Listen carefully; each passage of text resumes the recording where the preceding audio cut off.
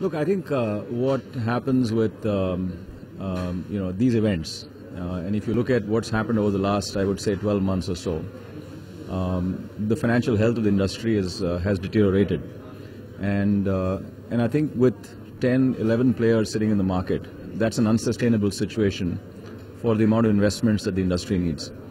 We have entered into a agreement with Telenor, so that's one, hopefully with the regulatory approvals, that will be one less competitor. Aircel and Arcom have entered into some kind of an agreement, and the big one, Vodafone and Idea, have also entered into an agreement or potential agreement. So I think what you will be left with in the course of the next maybe 12 to 15 months is perhaps 4 to 5 operators. I think that is a very good thing for the industry, because the extent of investments that are required to develop India's broadband infrastructure needs a lot of financial scale. And so I would say it's actually a healthy development for the industry as a whole. But if you look at it, Vodafone Idea is going to be a formidable player in terms of size, scale, also capacity savings, OPEX savings. It will actually be a very formidable player. So from Bharti Airtel's point of view, will that mean more investments into network going forward? Will that mean more focus into getting more spectrum? Help us understand. Obviously, there has to be a game plan for Bharti Airtel as well. Yeah, I mean, we've always said that our obsession is not with our competitors but our customers, right? And I think every competitor is formidable. Every competitor must be respected. But finally, we're here to serve customers. So, in my view, our job is cut out, which is to make sure that our broadband investments are well directed, our network quality is dramatically improved, our customer experience is constantly improved, and we struggle with that every day to try and improve that. And I think that's really what our obsession is. So to stay focused on the market, on our customers, and make sure that we give them the service and the experience that they deserve. Will that mean more investments in network? Because the market is really eyeing this merger from a twofold perspective. One, of course, is that it will lead to consolidation. But secondly, and more importantly, Bharti is the #1 player in the market right now. But it will have very stiff competition from this joint entity, which of course will be the largest player in the market. So will Bharti put in more money in the network? Will it also look at more M&A? Telenor is one bit, but will it mean more M&A for Bharti? So we have already, 2 years ago, Gauri, we announced a big investment program called Project Leap, which was a $10 billion investment. We are sort of halfway through that, or maybe 60% done. In fact, if you look at the last 2 years, we have rolled out something like 160,000 base stations. Now, just to give you a measure of that investment, that is like redrawing the entire Airtel network all over again. So what we did in 20 years, we literally did in 2 years. So the network investments were already part and halfway through, or maybe 60% through that journey. So the investments in network will continue as we continue to experience broadband growth, and more importantly, as we sort of drive the broadband infrastructure across the country. Having said that, I think every competitor is respected. I mean, we have seen the extent of competition in the industry is brutal over the last 20, 25 years. We're used to it. So, we are products of competition. So, that doesn't faze us. Okay, fair enough. Let's move away from Vodafone Idea. Talk about Telenor. That's a deal. A lot of people say it was a very sweetheart deal for Bharti Airtel. No extra payout, getting just, the spectrum liabilities that need to be paid over a period of time. How soon will that complete? And more importantly, how does that, bolster Bharti's spectrum footprint? So I think what currently we have applied for regulatory approvals.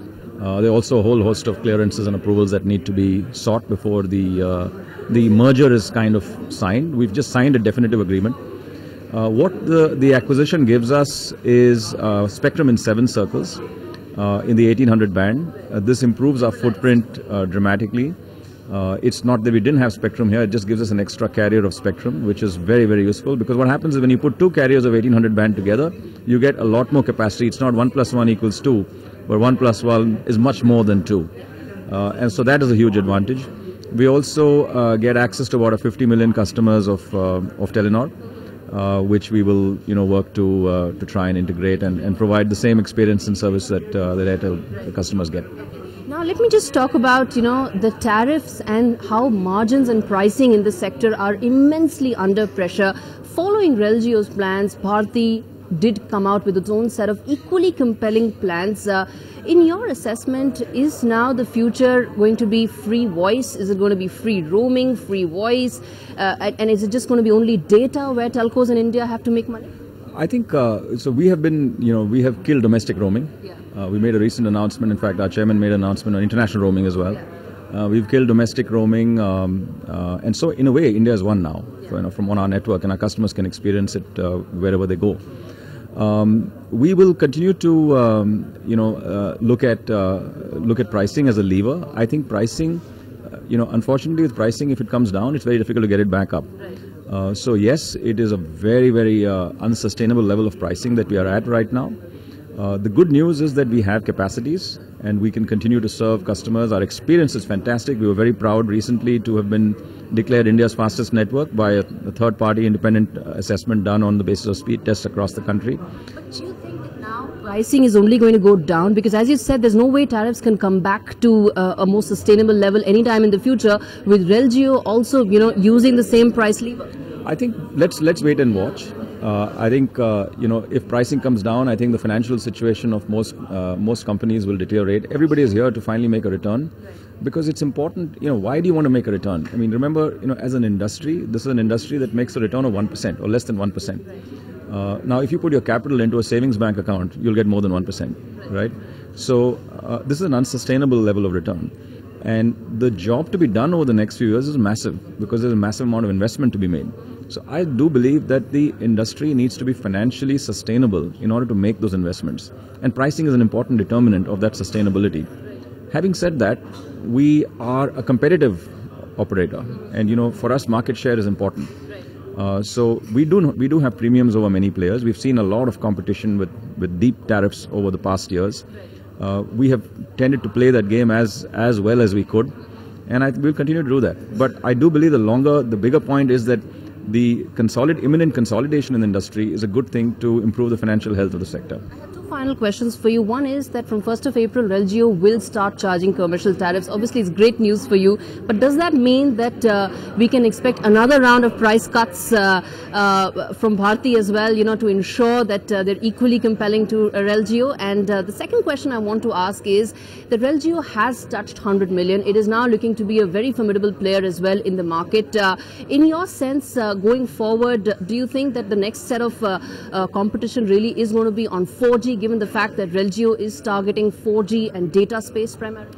So firstly, I think we respect Reliance Industries. They're a great company. They've done a phenomenal job in terms of rolling out the infrastructure across the country. So I think that is something to be looked at with some degree of admiration. I think, like I said, I think our job is simple: to serve our customers better. And we will continue to be competitive in the marketplace. We will make sure that we're rolling out our infrastructure, our broadband investments. I don't believe that this market will all be 4G in a hurry. You do need. There are different kinds of Indias. There are different Indias today. There are people who will give you just 40 to 50 rupees ARPU. There are people who will give you 2,000 or 5,000 rupees ARPU.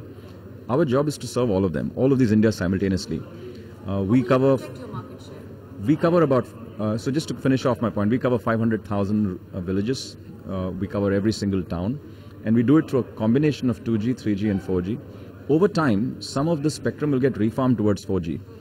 All of it will not happen tomorrow morning, but it will happen over a period of time, and our spectrum position is strong for us to be able to refarm the spectrum in order to make sure that we are serving our customers. One of the good things in this industry is that a lot of the investment is modular. As the traffic builds, you can keep investing. And that is a situation where you can turn a base station on with a different band of spectrum and refarm it.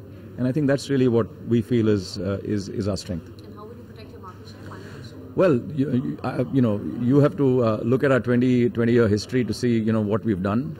We've been through many battles. We've had many bruises and scars on our backs. But at the end of the day, what gives us a lot of fulfillment is the fact that we serve our customers, and we are. We do a good job of that. So we're not so obsessed by anything other than that. And are you finally disappointed with the fact that no decision was taken at the TDSAT level, as far as the RelJio freebies are concerned? There is, of course, the CCI case that is still pending. But for all practical purposes, we are on the 17th of March. 31st of March is when the freebies end. And the regulatory procedure has pretty much not been supporting the incumbents. I think let's wait and see. I think it's still sub judice because it's not the final order. So we'll wait and watch. Find us on Facebook at facebook.com/ETNow and don't forget to click the like button. You can also follow us on Twitter at ETNowLive. To stay updated with all our programming, hit the subscribe button on our YouTube channel by logging on to youtube.com/user/ETNow.